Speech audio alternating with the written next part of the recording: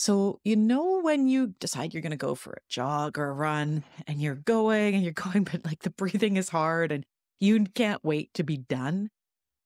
That's a little bit like what we're going to be talking today. Just that bit of stress with a little less oxygen that makes your heart pump faster. It makes your body work a little harder to rebuild and get stronger.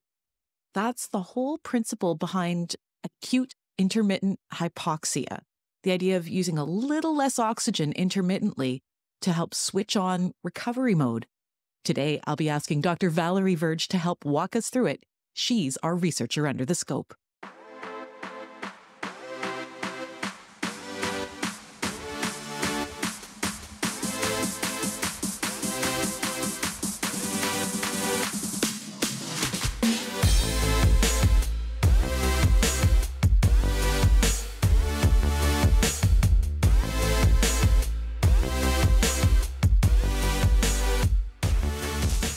Hi, I'm your host, Jen Cannell, and today I am visiting the director of the Chemico MS Neuroscience Research Center. She is a neuroscientist. She's a professor of anatomy, physiology, and pharmacology. That's all part of the University of Saskatchewan's College of Medicine. She's also the past president of the Canadian Association for Neuroscience, and this woman has received so many accolades over more than 4 decades. Because there's this list, right? They compile it at Stanford University. This list of the world's best scientists, the global top 2% most cited scientists. Well, Stanford University says Dr. Valerie Verge has earned her place on that list. After 43 years of studying how to repair our nervous system, today she's going to walk us through acute intermittent hypoxia, a potential treatment for multiple sclerosis and other neurological challenges. Dr. Valerie Verge, welcome to Researchers Under the Scope, and thanks for letting us record this at your house. Well, thank you so much, Jen. It's wonderful to have this opportunity to talk about what we're up to at the Chemical Neuroscience Research Center. Well, and I know that when you were just starting out, you started in Montreal, and initially you never thought you'd be able to pursue a career as a biomedical researcher. If you can take me back there, what was the situation? Why did you think you weren't going to be able to do this? I'm a Montrealer, and so, of course, whenever I finished my BSc, I was looking for a job, and I happened to land one in one of the top research labs that studies regeneration of nerves after injury. And even though I was in love with the research, I unfortunately developed a really severe allergy to the rodents. I thought that I was going to have to choose another career. It was that bad? It was that bad. I was using a box of Kleenex a day. Oh. But I just decided, okay, if this is not to be my course, even though I love it dearly, I'm going to have to retrain in something that could bring me some money and be a viable career alternative. New career choice, okay. Yeah, so I love math, and I decided to do another degree at night while working in the lab in computer programming at McGill. And so I did that, finished that, but at the same time, my allergies became a bit better. And so I was going, maybe I can pursue this career. And so the computer programming degree came in really handy because at that time, we could not do what we routinely take for granted now. Take images from a microscope and put them into a computer and then analyze those images using computer-assisted image analysis. And so what we did back then is a group of people, we just sat down and we figured out ways to write extremely dense code, because back then computers had like 20 megabytes of memory in your lab. And I'm just thinking about even the computer languages that were in use at that point, like BASIC. It was mostly C and assembler, yeah. And yeah, it had to be written very concisely. Oh. And so we did that, and we had some of the first image analysis system out there in the 1980s, Yeah, it came in very, very handy because we were able to very quantitatively analyze all of our images. From there, where did your research career take you once you realized, okay, I can medicate this a certain amount and when I'm dealing with the rodents? So, yeah, I'd been working 6 years as a technician and finally realized I could take the rodents. So we were able to do the neurosurgery that we needed to on these things without me suffering. And then, I didn't do an MSc. I skipped into the Ph.D. because I'd already been doing research for so long there. And when I finished my Ph.D., I had secured a very highly sought after post-doctoral position at the Karolinska Institute in Stockholm, Sweden. Oh, you would have been so happy. Yes. And so before setting off there, I was actually offered a tenure track position at McGill as an assistant professor. I had trained under the chief of neurosurgery. It was the chief of surgery at the Montreal General Hospital in McGill, Dr. Dave Mulder, who offered me the position. And I was jokingly told not to fall in love with a Swede. Why? Well, this is because my mom had just passed before I set off for my postdoctoral studies, and I had waited until that happened. And so I deliberately set up a collaboration to come back and make sure that Dad was okay. And so this collaboration that I came back for in March of 1991, I sat on an airplane and beside this guy, and we started talking. And before I knew it, I found out he was from Saskatchewan.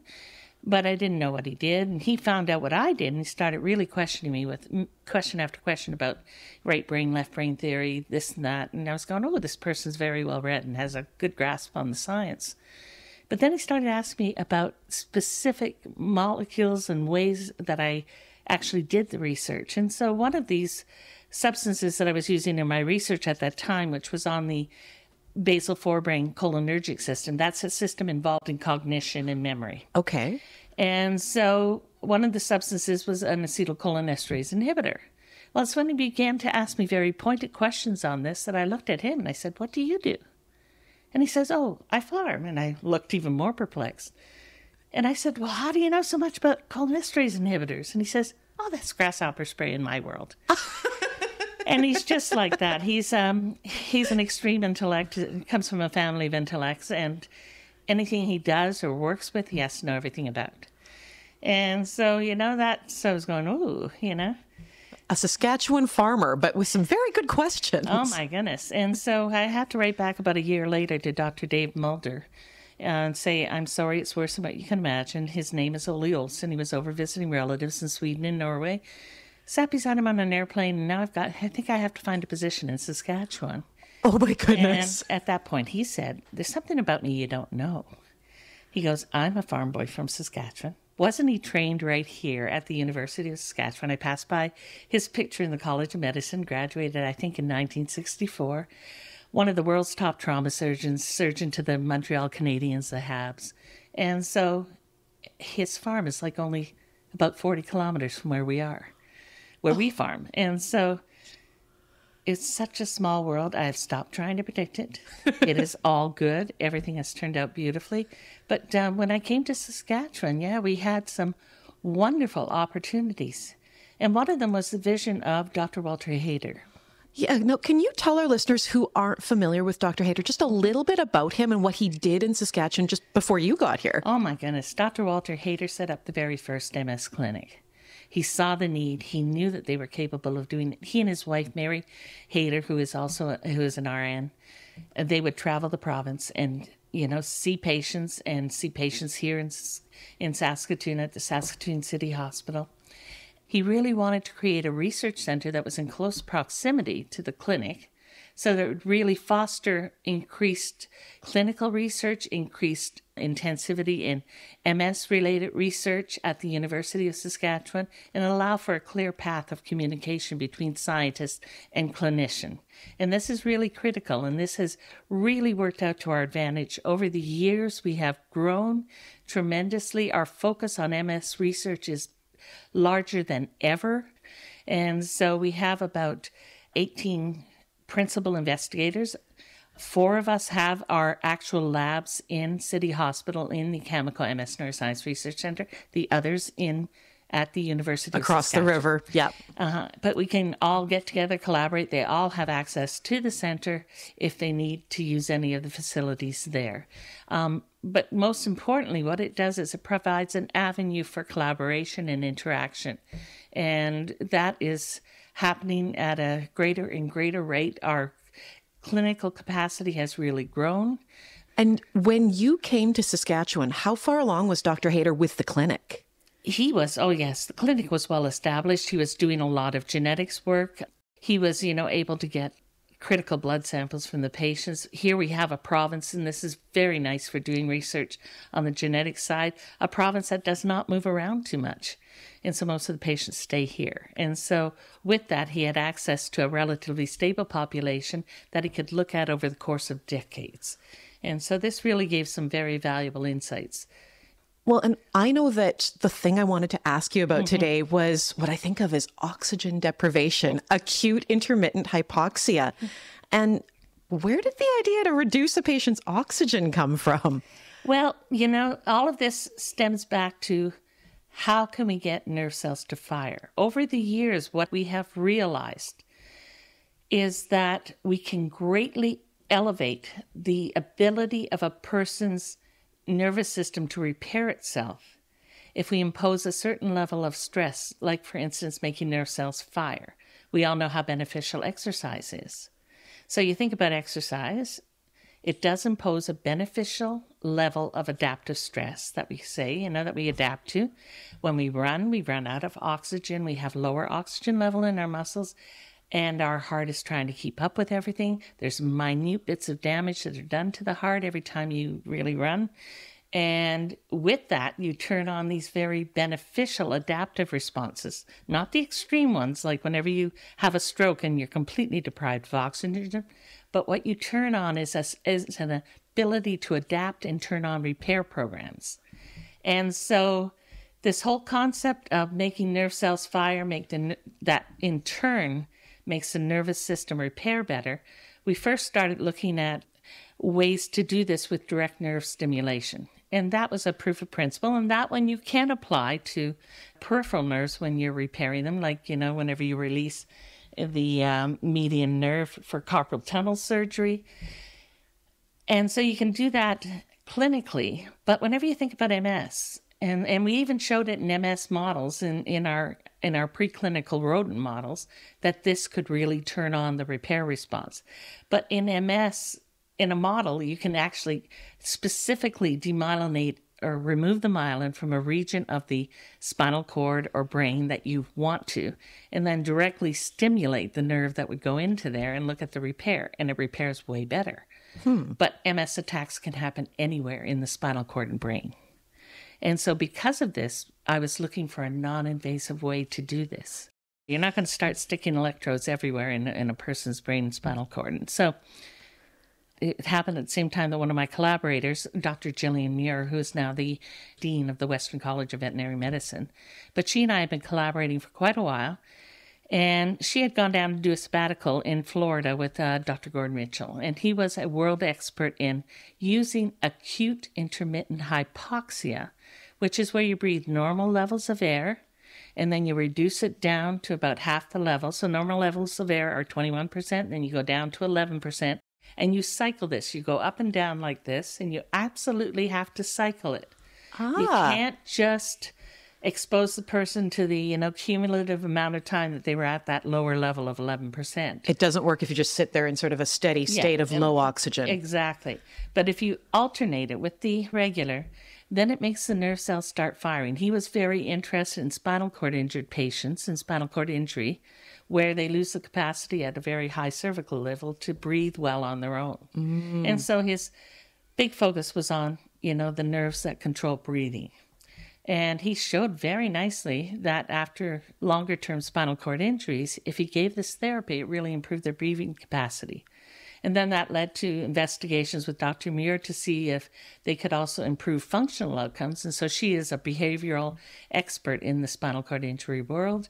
And she was able to very closely do very precise spinal cord injuries and then very closely monitor whether that improved grasping ability. It did. Oh.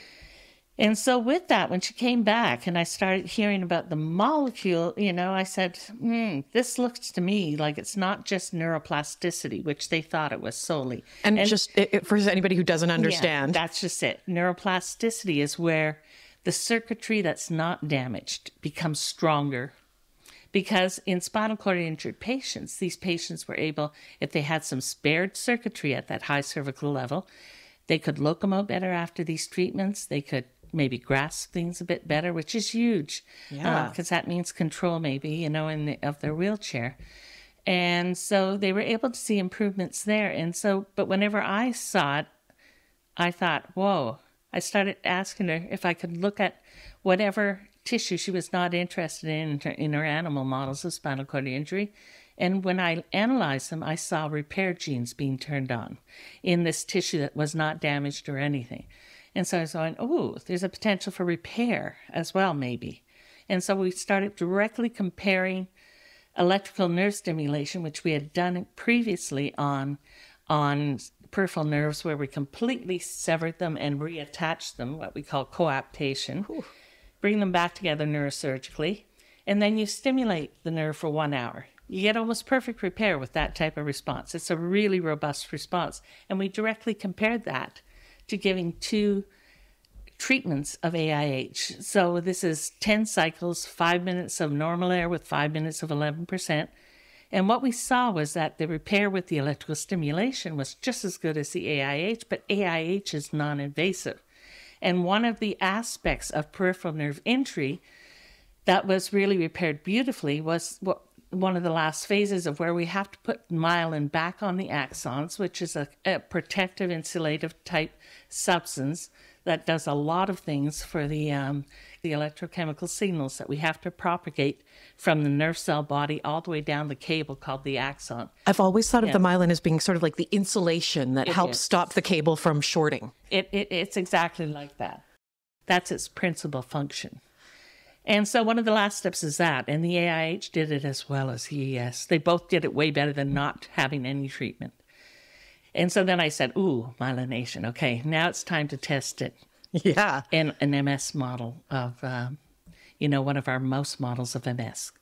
Just about the same time, a student came on board, Natalia Tokarska, who actually was the first author on the paper that you will link to at the end of this podcast.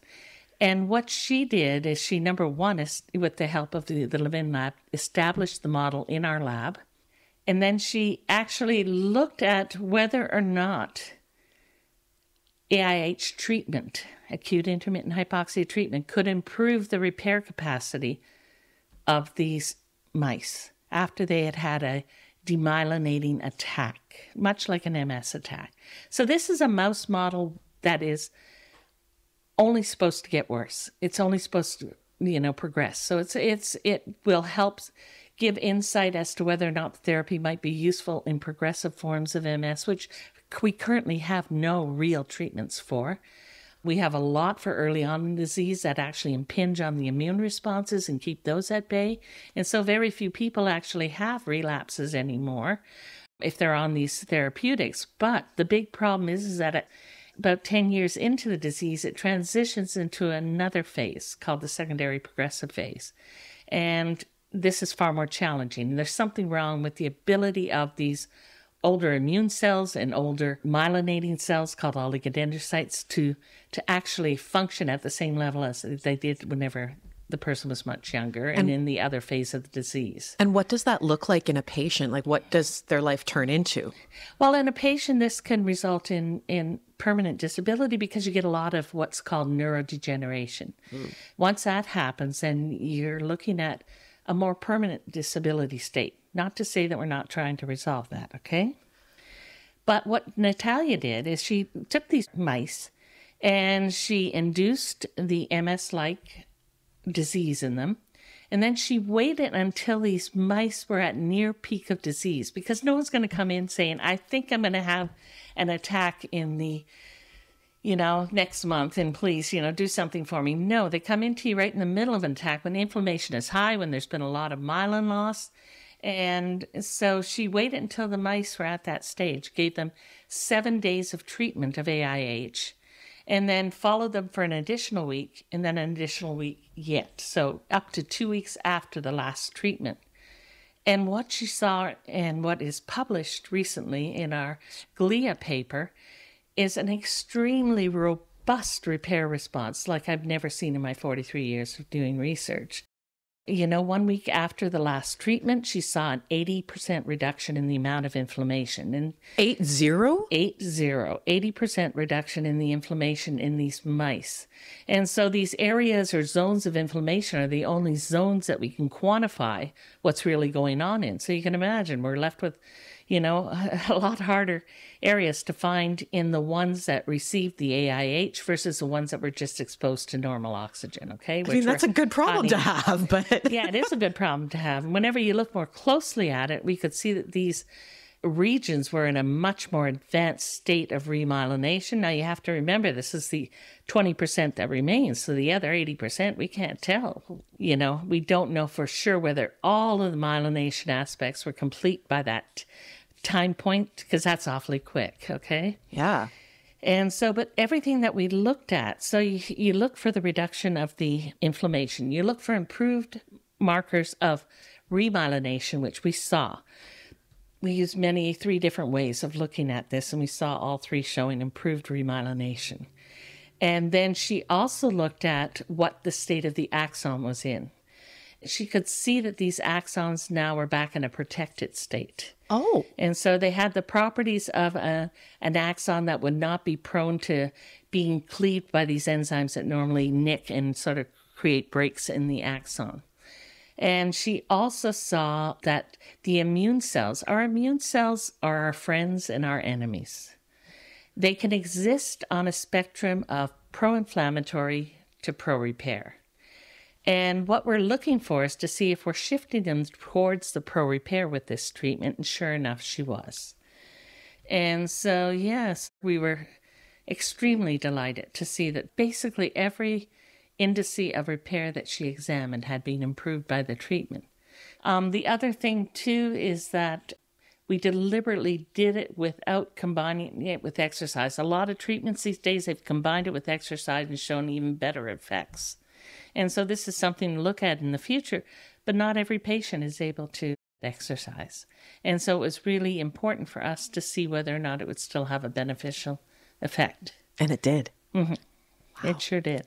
She's now nearing completion of her Ph.D., and she has gone way beyond these initial studies to confirm whether or not it's effective in males. Because her first group of mice were all female, because unfortunately, MS is far more prevalent in females. There's about a 3-to-1 or 4-to-1 ratio of females to males that come down with MS. Stands to reason you'd look at the female rodents first. Yeah, so we looked there, but then of course, males also get MS, and they quite often get a far more aggressive form of it. And so it was really important for us to also investigate whether or not this is happening equally in males. And? Well, very preliminarily, and we can't say, but it looks like it's similarly beneficial, but she has to finish these studies. She's also looking at mechanisms of why and how this might be working, where we can actually look at all the genes and molecules that we are changing in response to this treatment and try to figure out why it is so beneficial. But it's extremely hopeful. We're one of the, if not the lab, that's looking at it from a repair perspective in the world. There's a lot of brilliant work going on and trials being tried in spinal cord injury and ALS and some other disorders. But we have still to actually look at the full potential of AIH in a lot of injury states or places where, you've had changes to the circuitry that might be able to be corrected by AIH treatment. I just think of it as a way of putting your body into repair mode. It is. That's why people who exercise regularly actually do better after they've had injuries, or strokes or whatever. It's because their system is already primed. Well, you make me want to go for a run a little bit more now. And maybe I do want to hit the gym. Valerie, thank you so much for joining us here on the podcast. Well, it's been an absolute delight. Like I said, it's a pleasure to see things come full circle. This is research that we started 40-some years ago. We knew that if we injured the nervous system and then re-injured it a week later, that first injury really primed it. And so that has stayed in the back of my mind all the way through. And that was with Dr. Peter Richardson, with whom I did my Ph.D., his brilliance. And I was so fortunate to be mentored by so many brilliant people. And that is what leads to, being able to give even more insight to the next generation of scientists that we're so fortunate to train. And there are some good ones. A lot of good ones. Mm-hmm. Thank you. You're welcome.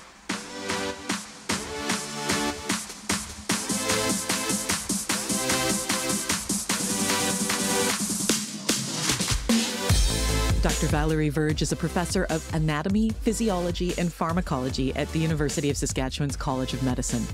She's a neuroscientist, and she's the director of the Cameco Multiple Sclerosis Neuroscience Research Center at City Hospital in Saskatoon.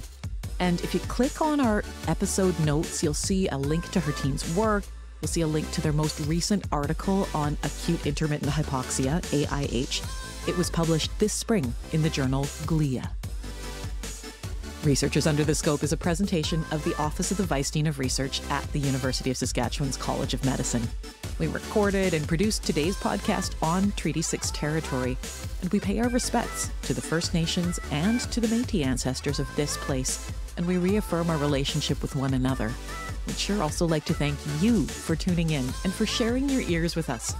I'm your host, Jen Cannell, and Researchers Under the Scope comes out every couple of weeks, so go and click those 3 little dots up in the corner, hit follow so you can subscribe and stay up to date.